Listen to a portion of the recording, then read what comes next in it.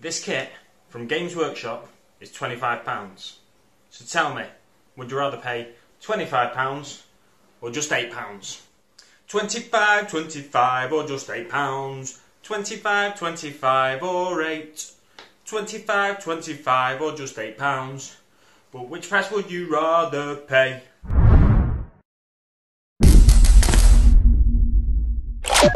How you doing, guys? Big Mac Dan School here again today, back once again with another episode of my Warhammer 40,000 Conquest series for you. Today I'll be reviewing issue 19. 19.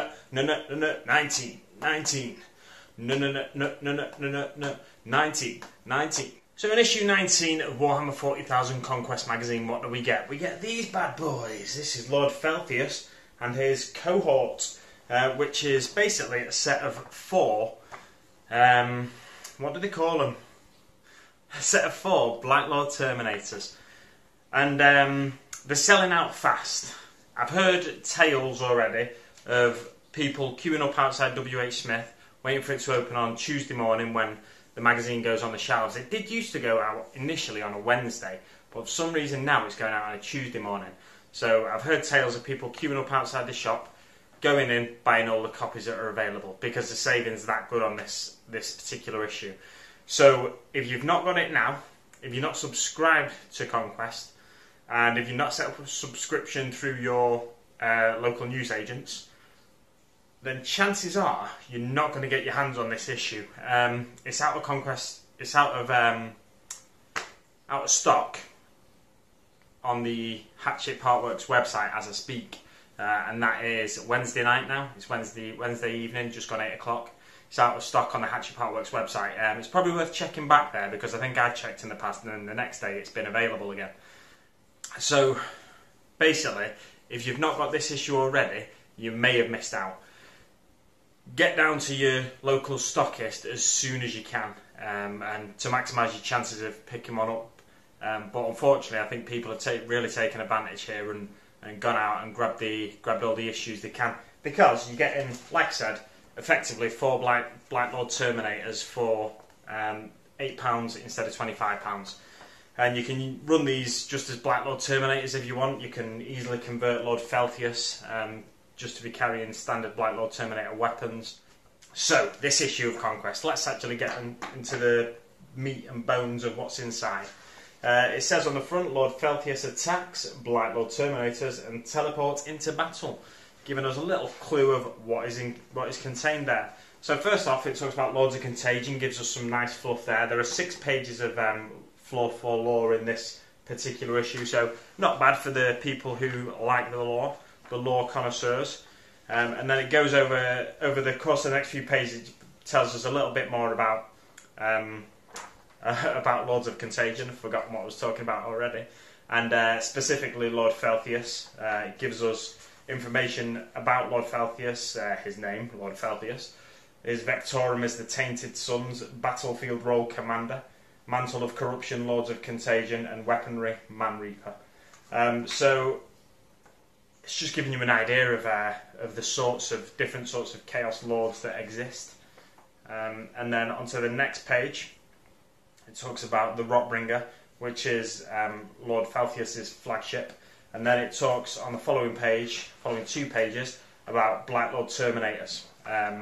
So just tells us about them. There's a lovely bit of artwork here. I really like this artwork. Let's see if I can get this without getting a reflection on it. Hopefully you've got no reflection on it. I really like this piece of art. It is a Black Lord Terminator, and he's got... Oh, my hand's just frozen in that position now. That was weird. He's got, essentially, a helmet that just covers his eyes and you can't see any vision slots. And then it's like it's torn open and just the mouth sticking out. Now, I don't particularly like Lord Felthius' head.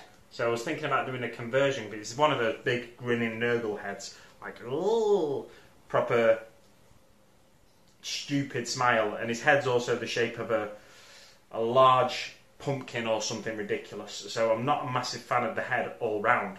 So what I'm tempted to do is try and just do some green stuff over it to make it look like that bit of artwork that I just showed you. I'm going to get it back and show you again.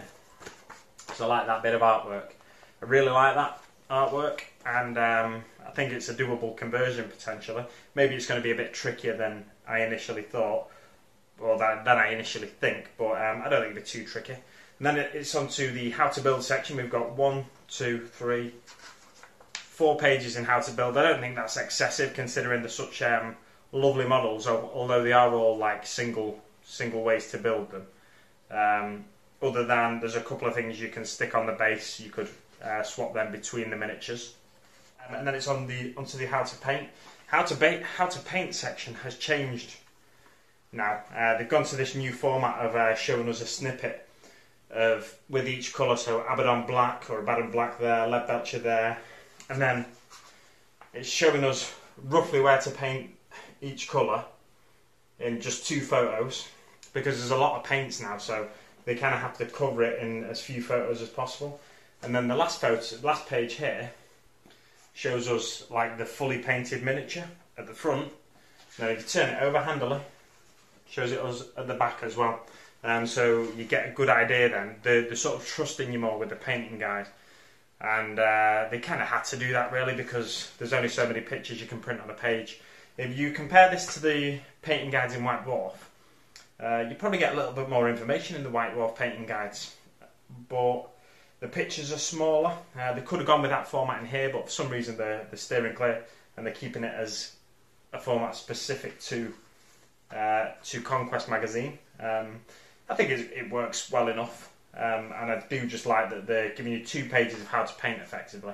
Well, it's 4 pages altogether, but one of the pages is a back-to-back page of the front and the back of the miniature once complete. And it gives you a little snippet saying spin your models round to make sure there aren't any areas on the rear you have missed. Just a little snippet there just to show you what the odd back photo of a miniature is. It's rare to see in print the back of a miniature. And then it's onto the Teleporter Strike mission, the gameplay mission. So how many pages is that already? 1, 2, 3... So that's 14 pages.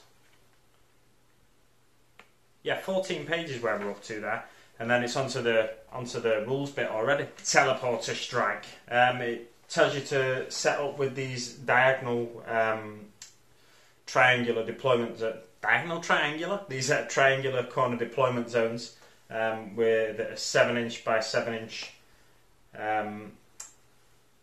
square, effectively divided in 2 for the deployment zone. And it tells us what forces to take. So you're taking the Plague Marines, Lord Felthius, and the Tainted Cohort. So that's the models in this one, plus 3 Plague Marines. And the Space Marines are taking a Primaris Librarian, 5 Intercessors, 3 Aggressors. How to win for the Death Guard: you must have at least 1 unit still on the table at the end of Battle Round 5. Space Marines will win by eliminating all of the Death Guard units before Battle Round 5. I think that's quite doable for the Death Guard, to be honest, because they are very survivable units. The Blight Lord Terminators, if I'm not mistaken, have a 4-up inborn save. Let me check. Cataphractii armour, the armour has a 4-up inborn save. Yeah, so that means you've got a 50-50 chance of saving any shots that come at you. It also has a 2-up save as standard, so a lot of shots will just bounce off the armour. And then, of course, they've got Disgustingly Resilient as well, so there's a lot of survivability in those Blight Lord Terminator models and any Death Guard models in Cataphractii armour. So that's interesting. It's going to be interesting, that one, with the use of the Primaris Librarian, 3 Aggressors, 5 Intercessors. I'd say it's in favour of the Death Guard there, really. But we'll have to see once we've played the mission. Will I be playing a mission anytime soon? Hopefully. We're still playing on the deck of the Honour of Ultramar there, you'll notice. I think it's going to be issue 21 when we start playing on the new battle map. So yeah, good little mission there. And then it's Victory is Nigh. It's given us a little snippet of I'll read it out to you, why not, eh? The corridors of the Honour of Ultramar echo with battle cries of Ultramarines. Corvon 2 is within range, and despite their losses, the Ultramarines are being ready to fight on the planet. Only a small number of Plague Marines remain aboard the damaged vessel, and they are being aggressively pursued by their Space Marine enemies. Librarian Arion leads his troops to the cargo deck, intending to be present at the moment of victory. All is not lost for the Death Guard, however. On the Rotbringer, Lord Felthius has decided to launch a decisive strike and stop his hated enemies before they can join the battle on the surface. Summoning forth his bodyguard, the Tainted Cohort, he steps into the teleportarium chamber. On the honour of Ultramar, the Ultramarines close in on a few remaining Plague Marines, bolters trained on their enemies and victory assured. As the Space Marines prepare to fire at the end of the fight, a spark of green lightning flashes across the deck, causing Librarian Arion to avert his gaze. Amidst the crackling lightning, the giant form of Lord Felthius appears, plague sensor held aloft, and murder in his eyes.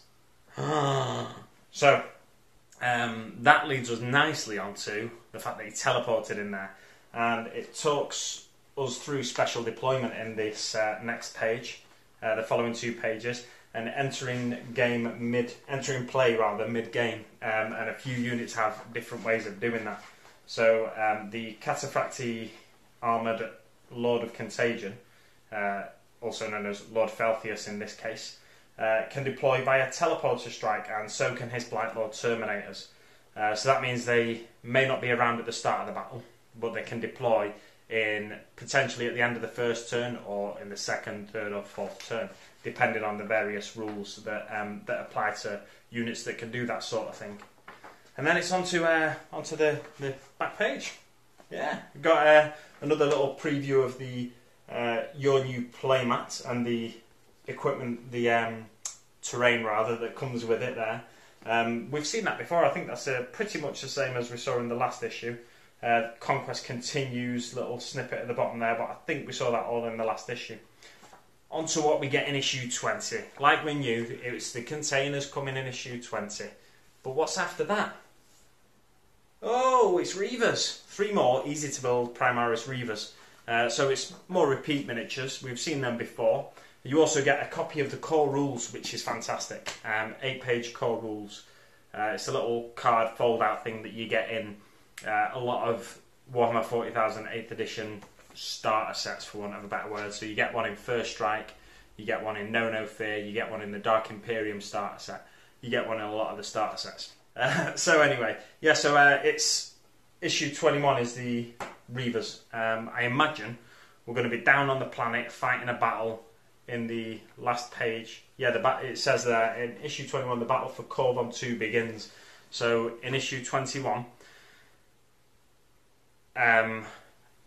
we'll be fighting on a new playmat basically. They'll give us potentially new rules for deployment or something like that in fighting on the playmat, and maybe some rules involving different areas of the playmat, something like that. So it's something to look forward to there. Although they are repeat miniatures, I think the Reavers are quite easily reposable. If you just clip off the bits that connect the arms to the torsos, then you can just turn the arms around to different positions. You can even swap the arms over between the different Reavers.